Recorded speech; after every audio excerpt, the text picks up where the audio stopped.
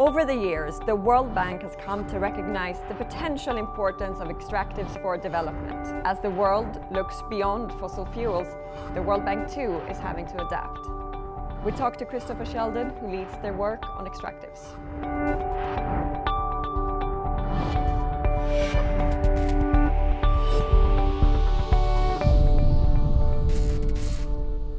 Christopher, welcome and thank you for joining us. Thank you, it's a real pleasure to be here. You lead the bank's agenda on extractives. Let me ask you a very direct question. Are the extractives good or bad for development? Well, I think they're good for development. That's why I work in the sector. But there's a lot of ongoing negative impacts that need to be really well managed environmentally, but also socially. So for me, the answer is yes, but it depends a lot how you go about managing the sector. And that's why I think it's important to actively manage the sector, not just sort of let it happen. When you look at extractives from an economic or a global economic point of view, there seems to be two conflicting groups. You have, on the one hand, community consumers who benefit from low commodity prices, and then you have commodity producers who benefit from high commodity prices. How do you solve this conundrum? Prices go up and down, so there's always sort of temporary winners and losers in that process. And usually those things come to somewhat of an equilibrium over time, where there's the right supply of minerals that we need, but at prices that allow governments and communities to get good benefits and companies to get a good return is the right balance. That's pretty difficult to achieve, but over cyclical nature of the industry, I think that's what happens. There are people now that are predicting a downturn in the economy. How do you see that will affect the industry? Yeah, I know the World Bank and IMF recently sort of revised their global economic outlook with a slightly lower growth forecast. So I think that does have an impact on demand for commodities. But overall, what we've seen is that there's a fairly robust demand for minerals. It's changing a little bit. So you mean changing which commodities are in demand? Certain commodities are in demand. So I do think that we are going to see a shift. What the World Bank's own view on this is that we'll have a transition in the types of minerals that are important to the world. So we'll see commodity prices rise in some of those and perhaps fall in others. There's the way we look at it, and from the research we've done, is that the world of the future, a lower carbon world, is much more mineral intensive than the world of today. So over time, we think that indicates that prices would be robust over the longer term, but there'll always be some fluctuations. Certainly the slight slowdown in the growth of China, who's been a big driver in demand for commodities, that has an impact. But we're seeing growth in other places, and so I think that serves well for the mining industry and for the countries that have those minerals. I want to dig a little bit deeper into the energy transition, moving away from fossil fuels. What do you do when it comes to energy transition? The World Bank has a target for what we call climate co-benefits. And so for my department, which is energy and extractives, we want 70% of our lending to have climate co-benefits. That means that it should do something positive for the climate, if I can put it like that. So that's a real focus for us. So on the energy side, and I manage the extractives, but there's a strong link, of course, to energy. Right. There's a big focus on renewable energy, on energy efficiency. We still also do other things, transmission lines, sector reforms, other things that are not tied directly to that. When it comes to the mining sector, we're really trying to see how we can bring in renewable energy into the mining areas. There's a lot of mines out there that are fairly remote.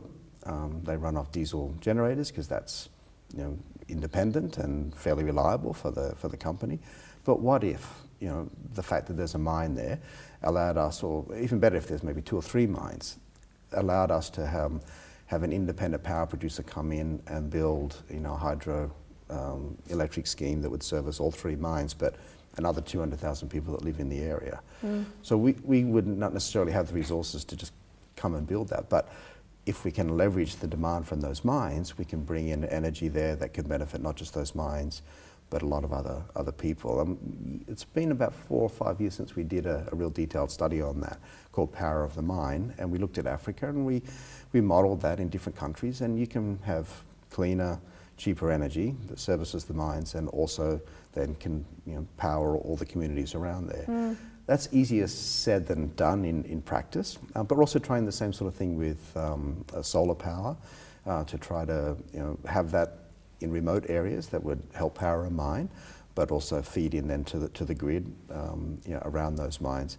So we're trying to integrate that even directly into the mining sector work, but I think there's a long way to go there, to be honest. I think that's an area where also the industry is really looking hard. How do they lower their carbon footprint? How do they save money on power? But they need to make sure they have reliable power, and that so we would need to work together. I think this is a good example of where governments and private sector and development partners like the World Bank can really work together to try to bring those sorts of solutions. And they're also walking away from coal. Yeah, so we haven't financed coal since 2010. Exactly what I was we going have to get to. have a fairly strict policy on coal, and we are unlikely to ever be financing that again. And I don't see that happening in the future at all. So we have a much bigger push, on cleaner energy. In fact, just recently we launched a special campaign on battery storage. We're actually raising $1 billion to put towards battery storage, because we think that's one of the obstacles, for wide scale sort of solar and wind is the lack of storage. So if we can actually crack that and bring in more battery storage and help lower the prices of that, that will really help accelerate the use of those renewable energies globally. So that's another big push of ours. But that also brings you back to the minerals side, because you need minerals for those batteries. So it kind of comes back into what I started talking about earlier, the role that developing countries have in providing the minerals that go into these sorts of technologies. Tell me about the concept climate smart mining. Yes, that's a real new thrust of ours. It comes from a couple of different sides. We know that more minerals are needed for clean energy technologies. We want to make sure that the right supply of minerals is there, so that there's no hindrance really in the adoption of those technologies. And technologies change, and the kind of minerals that go into those technologies will also change.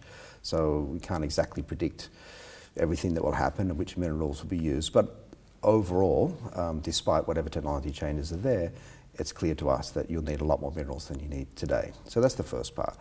But we also want to make sure developing countries have access to those markets and can participate in supplying that. There have been concerns raised from some manufacturers about the source of their minerals, and we don't want developing countries to miss out on the opportunities because there's concerns that those sources of minerals are, for example, involving child labour or environmental impacts that are negative.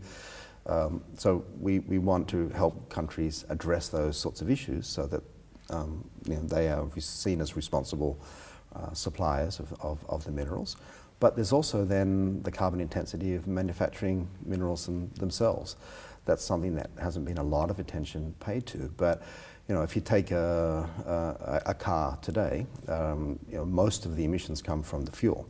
But if you have an electric car, well, most of the emissions will come from mining the materials that go into making the car. So then it starts to raise questions about, well, how green is the supply of those minerals? So we also want to play a role in lowering the carbon footprint of the mining process. We'd love to partner with industry in doing that. Industry meaning the mining industry, the auto industry, the tech industry, because we think that's important for the planet. If we're going to be producing the amount of minerals that we think are needed, we also need to lower the carbon intensity of that production. So we want to learn from the innovation that's happening. We'd like to make sure that innovation is shared so that other companies can adopt those same sort of approaches. And for our work with the governments, we'd like to develop the right kind of policies that will encourage that sort of behaviour. So climate smart mining sort of encompasses all of that. It's the impact on forests of mining and trying to minimise that, the use of water in mining, the sources of energy that go into mining. All of that is all part of climate smart mining for us. So in a nutshell, it's, I would say, making sure that the right minerals are produced that the world needs, but in a more sustainable way. I sort of call it, and I think the job of the World Bank in mining is really about resources for a sustainable future. Let me just tie it back to what you were talking about in the beginning, about volatility and the difficulties of managing that for governments. And some people say that with, for example, lithium, there might be even more volatility and more difficult to manage. How do you prepare government, or how do you help governments be prepared for that? No, that's a very good question, and that's sort of why you might have heard me sort of hesitate on, sort of hedge a little bit on the types of minerals, because lithium, for sure, at the moment, yes, everybody's excited about lithium because of battery storage for vehicles and for the power sector. Our own report I talked about the role of minerals in low carbon economy predicted 1,000% increase in the use of lithium. And that was probably an underestimate, because we think that market will actually grow. But yeah, technology could change and it could be a different structure. So yeah, that's a tough one. But that's true for all sorts of commodities. There's ways for governments to help manage volatility. Sovereign wealth funds, for example, putting aside money from the good times for the bad times. I also think having a diversified mineral sector, or more importantly, a diversified economy, is important for managing volatility. So I think all of those things are things that governments should be doing, not just putting everything behind one technology or one type of commodity. In the past, people were looking for copper and gold, but now I find that the government's saying, hey, I've got graphite, or I've got lithium, or I've got rare earths. So there's a lot more interest in a wider variety of minerals, and countries are realizing that they have all of those minerals. So it's not just large-scale bulk mining, it can be more niche mining. And all of those sorts of parts of the sector are important, and that adds to some diversification. But in terms of a broader diversification of the economy, you want to take that money from the times that are good and invest it back into human capital, invest it back into infrastructure, because if things change, you want to have some lasting benefits from the use of the resources. Opportunities and challenges as always. Yes. Thank you very much for joining us today. Oh, it's an absolute pleasure. Thank you.